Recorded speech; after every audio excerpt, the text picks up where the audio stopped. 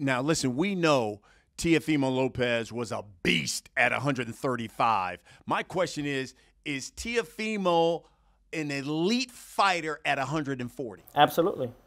Absolutely. And I think all these guys know it. So when they're talking, if you notice, now that I came into the division, more people talking about 140.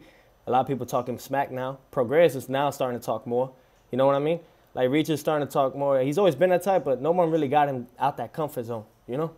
But I talk my shit too, and he know that. So when that time come, I'm a real dog too, you know, when it comes to everything. And I just think that when it comes to stylistic fights and everything, I'm too fast for these guys. They're too forward. They're so easy to figure out, man. And I just can't wait to display that when we get these fights going.